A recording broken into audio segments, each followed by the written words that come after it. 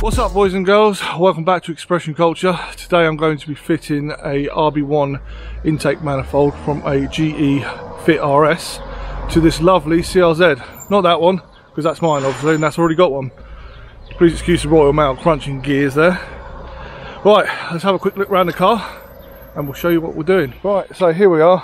This is the CRZ in question. We're going to be replacing the OEM intake manifold, and I think we're also going to be changing this standard airbox for a Blitz short ram intake as well.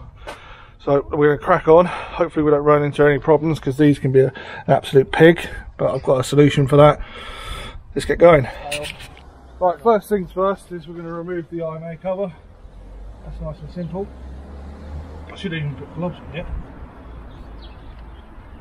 Off it comes. You can keep that as a souvenir. So you're going to need one of these. You might not be able to see it. There's a 5.5mm socket. Honda generally use these on modern Hondas, just on the intake for the throttle. So here.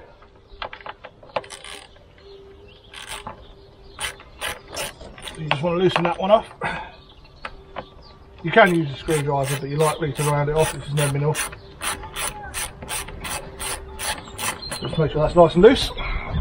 Okay, so now we need to remove all the harness. So that we've got push clips here, there, and then we want to disconnect it from the airflow meter and the map sensor. Okay, so now that I've removed the wiring harness from here, there's one connector there as well. I forgot you have to remove. A couple of pop clips here for this intake pipe. There's a Jubilee clip down here, which is a 10mm. It's easier than a screwdriver. One 10mm here, one 10mm here. I can't remember if there's one at the back, but I'm sure if there is, I'll find it. This needs compressing.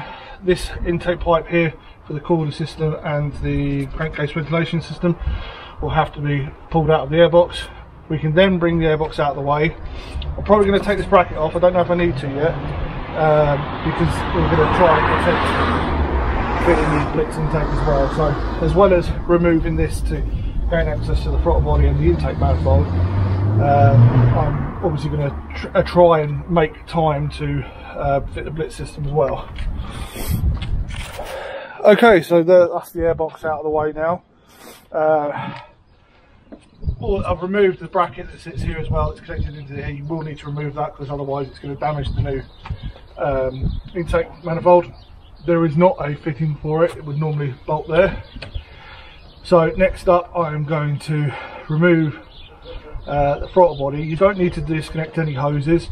You only need to sort of drop it down out of the way. Once that's out of the way, there's a couple of bolts behind it, 10mm bolts. I won't be able to show you that because they're so obscure.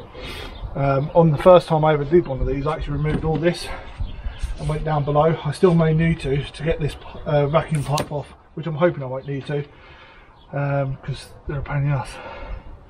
So here we go. I forgot to mention, these 4 bolts here I want removed. You need to remove to get the throttle body out. They are a 12mm. Right, with the throttle body now removed from the intake manifold, I'm going to tackle this little map sensor. What you need is one of these bolt biters really. These by Irwin. This particular one is a 5/16. Yes, obviously American. Pop that on there. Give her a couple of love taps.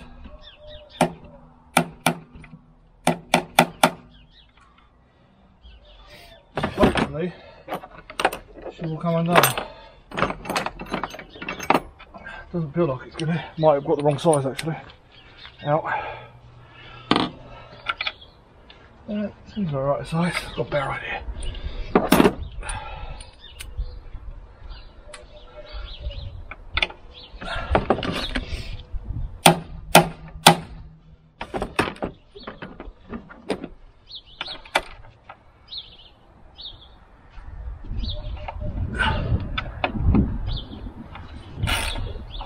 Yep, that's that one loose. Now with the map sensor removed, as you can see here, and saving this young man about £300 in parts, I'm going to replace the sensor, which is there. We're now going to take off the 5 bolts here, these are 12, that join the inlet manifold to the EGR passage. There is another one here, which I can't remember if it's 10 or 12. And then at the rear, there's these two annoying ones, which I probably won't be able to get to show you on camera. And then there's one vacuum pipe which is connected here.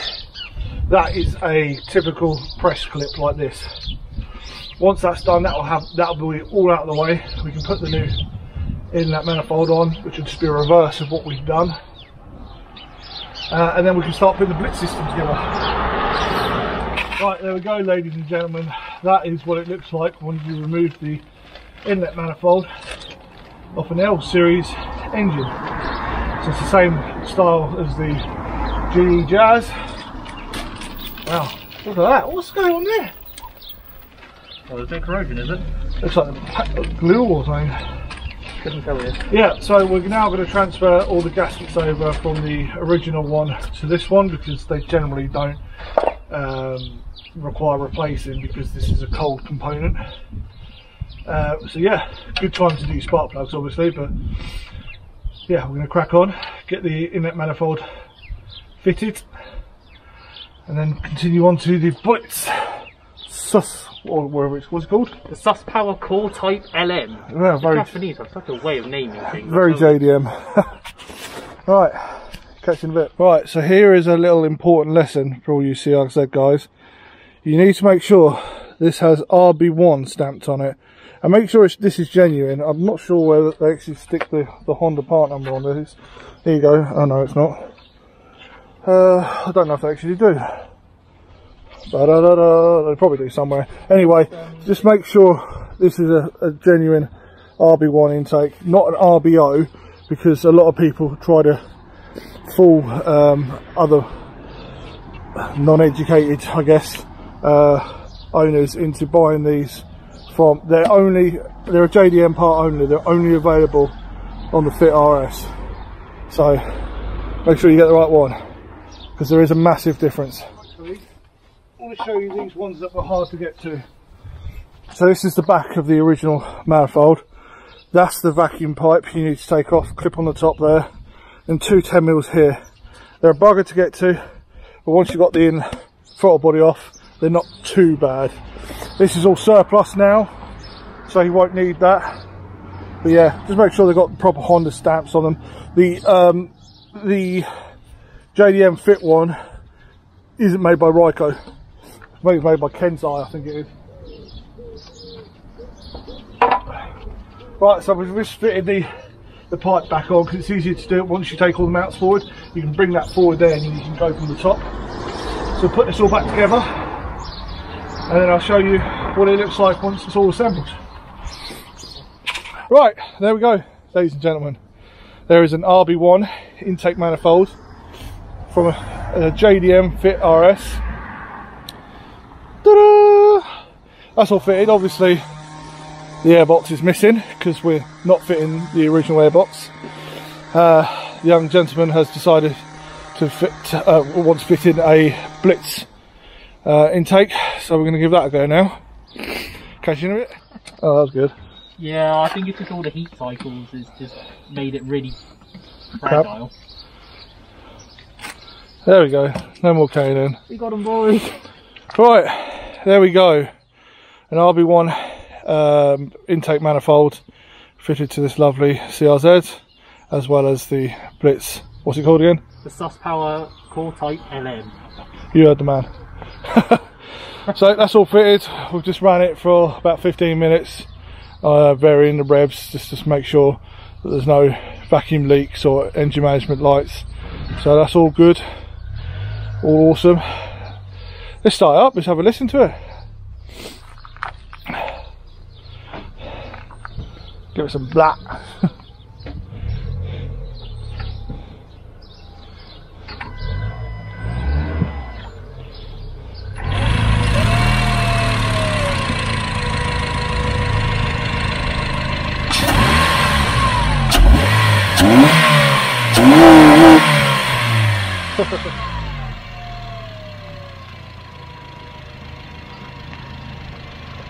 So there you have it, boys and girls. That's what a whatever he called it again sounds like.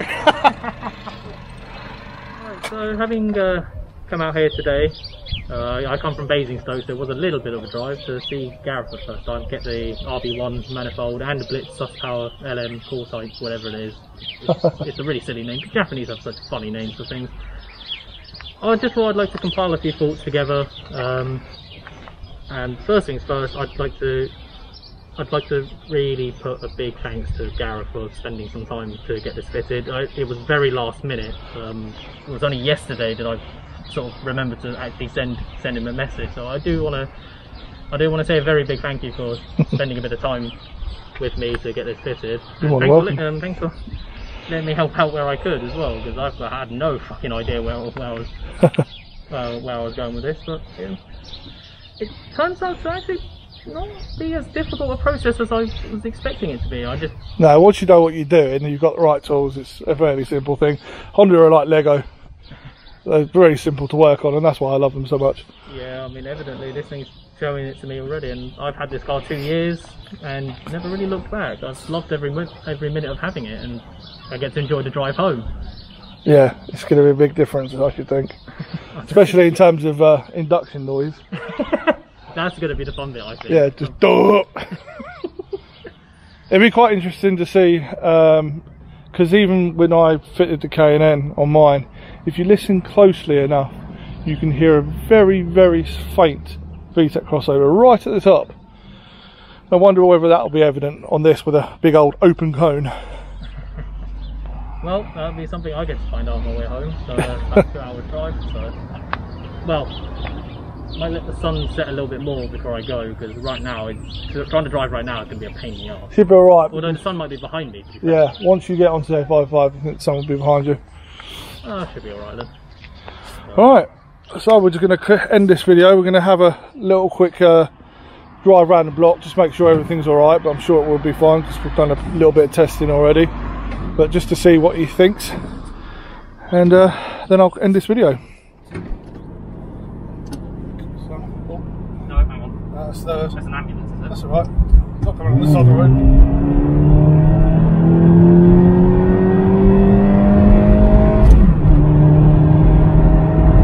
Just watch mud here sometimes.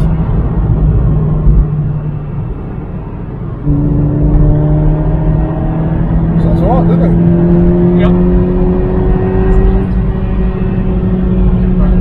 Wicked. Well, boys and girls, there we have it. A RB1 intake manifold fitted up to that lovely CRZ there, and Blitz, whatever he called it, intake sus or whatever it is. It's just a short ram intake. Yeah, so hope you enjoyed that. Hope that's a bit of information for anyone that wants to fit one of these themselves. I know it's a very popular mod for the CRZ, and looking on the internet, there's only one video on it, which is of my friend Track Ready. Oh, Zach, haven't seen you for ages, man. Make some more videos. But yeah, it's not the most informal video of like sort of how to fit it, and because obviously you're fitting another part from another car, although it's similar, there's no real how-tos how to do it. I had to learn myself. Obviously I know how to take the stock inlet manifolds off the CRZ from when I'm used to do valve clearances, but to actually, there's a few, like I said, there's a few little bits you've got to change, just to adapt to make the RB1 fit correctly. Please like, share, subscribe for more Honda content, and I'll see you boys and girls in the next video. That'll be very soon. Bye bye.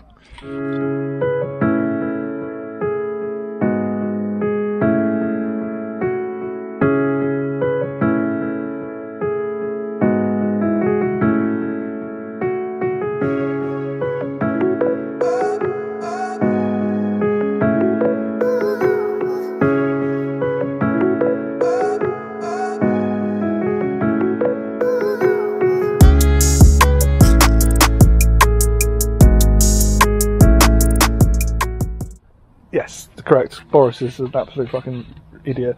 I thought when he first came into Pat, I was like, yes, finally someone who's going to open his mouth and not be sorry about it, but he's just done everything else wrong.